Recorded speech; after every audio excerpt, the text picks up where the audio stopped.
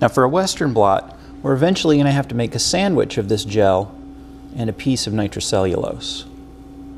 The easiest way to do that is to manipulate the gel on top of the nitrocellulose in the bath. Then we can support the gel with the nitrocellulose. If I tried to lift the gel straight out, it would probably tear, whereas this is going to be fairly safe. You want to touch the nitrocellulose as little as you can with your fingers, only from the corners.